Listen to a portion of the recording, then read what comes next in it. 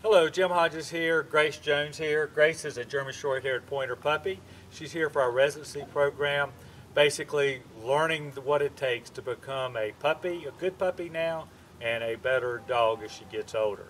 We go through all the on-leash and off-leash obedience and address behaviors, and basically what this is a video resource guide to give you an idea of the commands, the hand signals, the consequence, the praise, all of it rolled into a quick, short little video.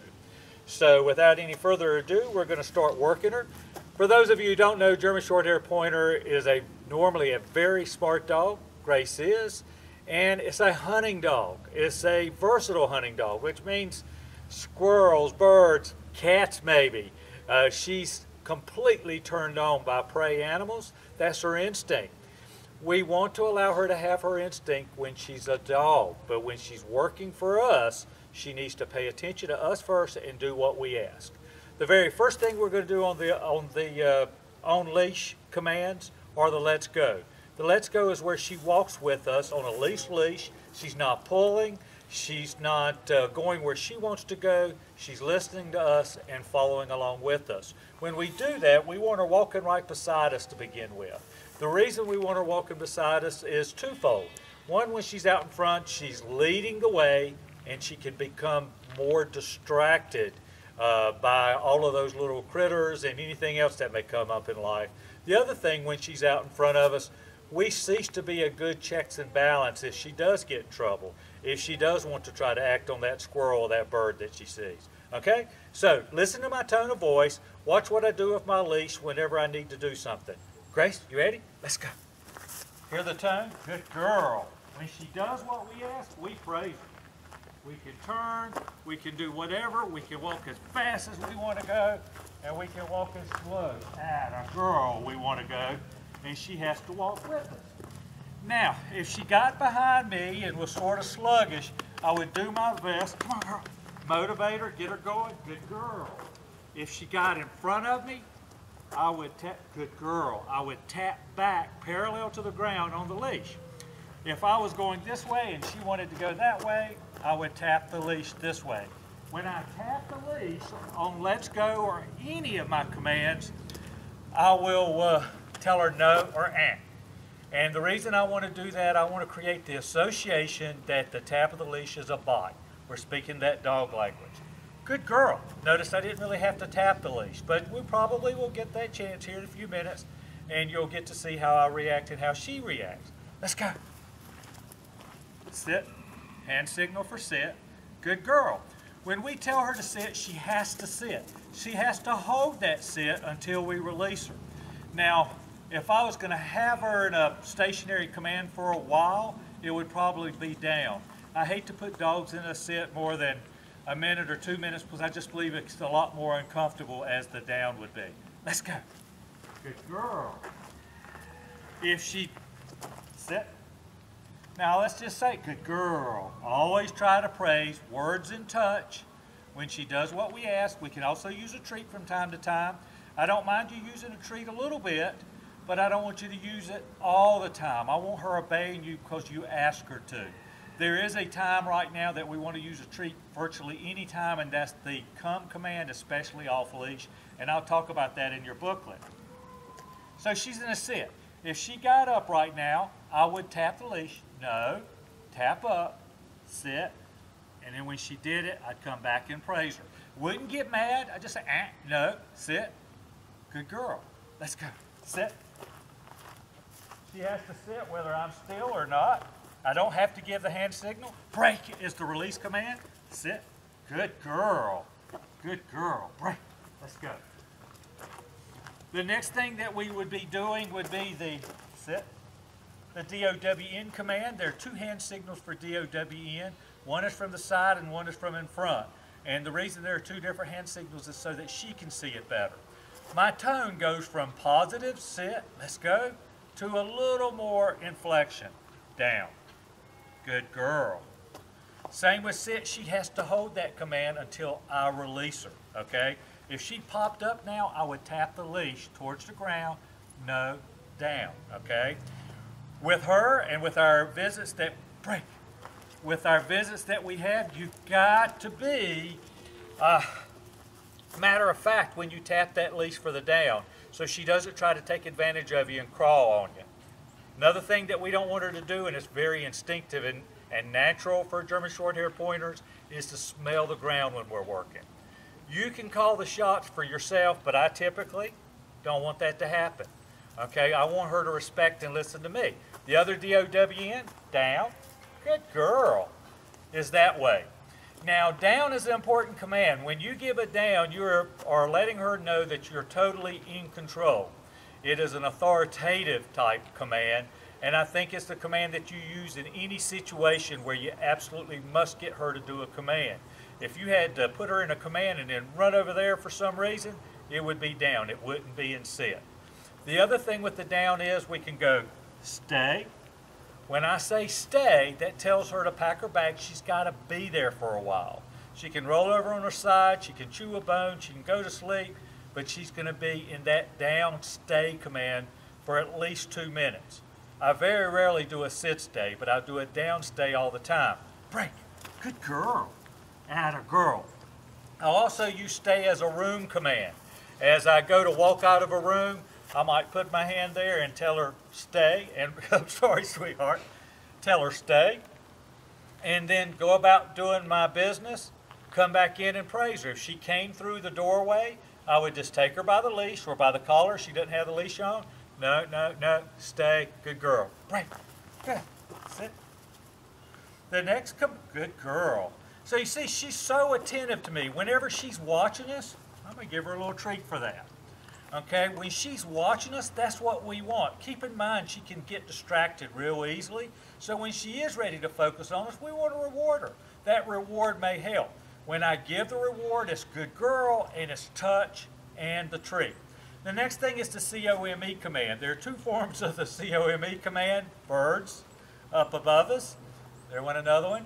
There are 2 forms of the COME command, one on leash and one off leash. We're going to talk about the one on leash. The hand signal is like that. No, sit. So you see, now I didn't tap the leash real hard because I think she might have gotten confused by my hand, or it might be because she's not paying attention to me right now and thought I told her to down. But I'll give her the benefit of the doubt. So when we get ready to do the COME, Grace, come. Good girl. She comes, sits, and she has to hold that sit until I release her. Again, come. Good girl. Break. Off leash, when we do that command, she doesn't have to sit, and we actually don't tell her to come unless she's already committed to coming, or we, without a shadow of a doubt, know she'll come. And then there are also rules about it. When she does come, we have to make sure we pet her, praise her, pay her off, let her know how excited we are about what she did and how good she was. We're trying to engage her, and we want to make sure that we do not, by any stretch of the imagination, provide a consequence or something that takes away from the fun of coming. By putting her up, putting her in her crate, by punishing her. We don't want to do any of those things. When we get her to come, we want it to be the best thing in the world. Let's go. Sit. Good. Down. Good. Come. Atta girl. Break. Good girl. So now we're sit down, let's go. We've talked about stay. Another real good command is the PLACE. When I give that command, it's for her to get on it. She can lay down, sit down, stand up, read a book. I don't care what she does, but that place command is a good place for you to get comfortable and her to get comfortable. You could be cooking, you could be watching television, you could be having guests over. You put her into place. She gets over there and chills. You're in control. She's listening to you, but is in a comfortable position. She can chew on a bone or what have you. If she gets off of it, we would grab a leash or take a collar and tap her back. No, no, no, place. Notice the place is just like come and let's go. The taps, if we have to do them, are parallel to the ground. Break.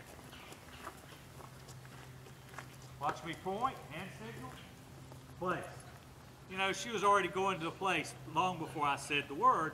One of the reasons we use hand signals is to help teach her to focus on us and to watch us a little bit more. Now, she's there until we tell her to get up. In the beginning, you'll be close, okay? But as you feel comfortable and know, you're going to get further and further away. Quite honestly, she can do a place inside our home for an hour or two pretty easily. Now, could she do a place out here for an hour or two? Possibly if we were close, but if we were any distant away until we started training it, the cats or the birds may start to encourage her to get up. If that happened, we would go get her, bring her all the way back, no place, and then go back to doing what we were doing. Break. Another thing I like to teach is the load up command. The load up is great to teach her to get into the car or truck, for example, get up on a piece of furniture if you want her on that furniture. Let's go. We do that with this stuff here. Now, I just don't arbitrarily let her jump up. They love it a lot, so sometimes they'll make that lunge for it. She didn't do it, which I'm proud of her for. So I'll tell her, good girl, sit. Good. Hop. Now, hop, come on. Good. Now, good girl, right. Now, I could have tapped her for that, but she started it up. You know, we don't always, if I did tap her, it would have been very, very, very light. When they're trying to work, we want to give to them. We want to guide them and teach them. When they're being obnoxious and not paying attention, then it's a little bit more firm in what we do. I hope that makes sense. If not, pick up the phone. Any of you, not just Grace's parents, but any of you, pick up the phone, call me and ask me to explain a little more fully. So that's the load up command. I always have them sit first because I don't want them to come outside and run and go jump in the car or run and go jump on the furniture without us inviting them to. You know, bad things can happen when that occurs. We want them to understand that we're in control. So we've got come now, we've got sit, we've got down, we've got place, we've got stay. Probably the next thing that, no.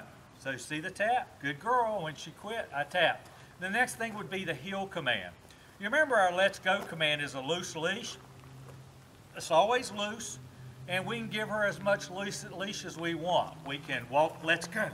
With this much leash, we can give her this much. We can even make it short.